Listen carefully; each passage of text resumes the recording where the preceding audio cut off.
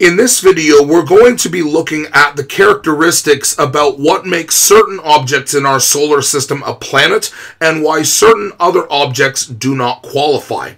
So if we take a look at Earth, for example, it fulfills the three characteristics that are required to be a planet, starting with the fact that it orbits around a star, and of course the star that is central to our solar system is the Sun. The second characteristic describes the shape of a planet, of which Earth falls into as well. We can see that this picture of the Earth shows the Earth to be circular, but because we know the Earth is in fact 3D, we can say that one requirement of planets is that they are roughly spherical in shape. Now, the third and hardest characteristic to explain has to do with the gravitational force of a planet. So we know that gravity is very important in solar systems as well as planets, because gravity is what actually causes planets to orbit around their star. So because the Sun has a significantly larger mass than any of the planets in the solar system, that's why planets orbit the Sun and not the other way around. Well, we can see that this is actually true for planetary systems as well, because any objects that orbit the planet, which are what we call satellites, clearly orbit around the planet and not the other way around. Now, some satellites can be naturally occurring, and these are what we call moons, such as Earth's moon, but we see around Earth that there are many examples of artificial satellites, such as a communication satellite or spacecraft when they pass around the Earth like this space shuttle. Now, we say that Earth is a true planet because it is significantly larger than any of the satellites, natural or artificial, that orbit around it, but this is not true of every object in the solar system. One example of this is the planet Pluto, or shall we say the dwarf planet Pluto, because unlike Earth and its moon, we can see that Pluto and its largest moon, Charon, are relatively close in size, which means that Charon is large enough to actually exert gravitational effects on Pluto, causing it to move in an orbit-like path like this, while Charon orbits in the outer orbital path like this. So because Pluto and its moon Charon form a binary orbit system, we can say that Pluto does not have a strong enough gravitational pull in order to dominate all other satellites that orbit it.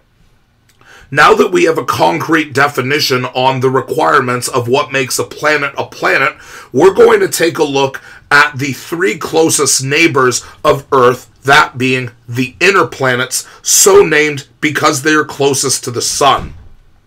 The first two of the inner planets are Mercury, which is the closest planet to the Sun, and Venus, which is the second closest planet to the Sun, which we see covered in clouds here. So just like Earth, Mercury and Venus are known as terrestrial planets. Terrestrial is an adjective that means covered by land, as opposed to covered by water or covered by gas. And just like Earth, the surface of Mercury and Venus, if you ignore the atmosphere, is almost entirely made of either a combination of rock and metal, although with Earth we'll see that Earth is a little bit of an exception to this.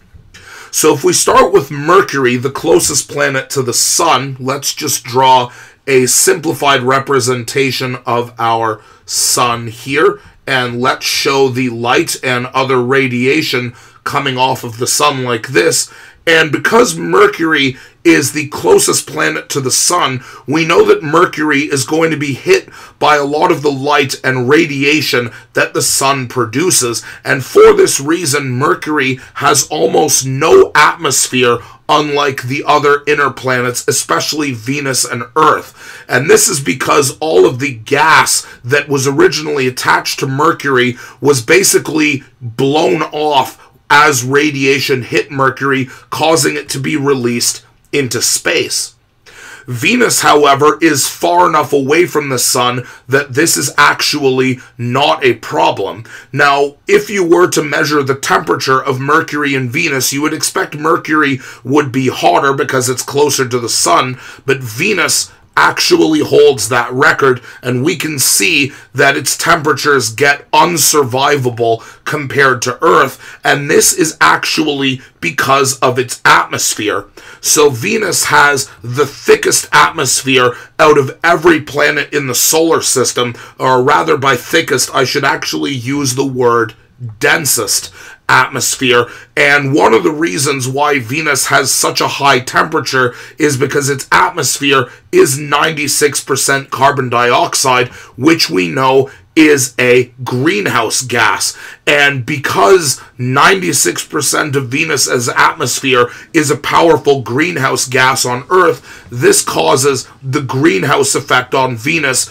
to go out of control. And basically what this means is as sunlight hits Venus, the sunlight is going to pass through Venus's carbon dioxide atmosphere, get to the surface, but when it bounces off the surface, it is unable to get back into space, meaning that any energy that the sun releases that hits Venus is going to be trapped, further increasing its already hot temperature.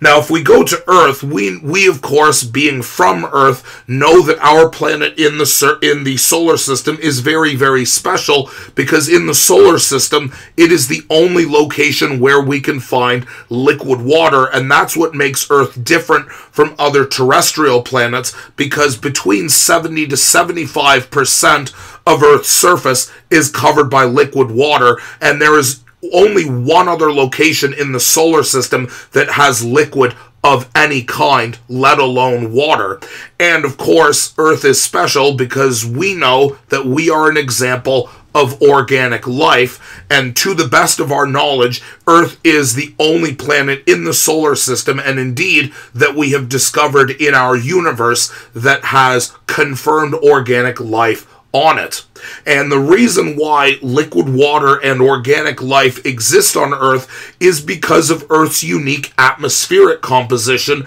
that contains a small amount of oxygen, specifically 21% of Earth's atmosphere, that allows life to be able to breathe, with a small amount of CO2 that exists in Earth's atmosphere in order to keep the temperature stable so that the surface of Earth is not too hot and not too cold, and therefore able to support life.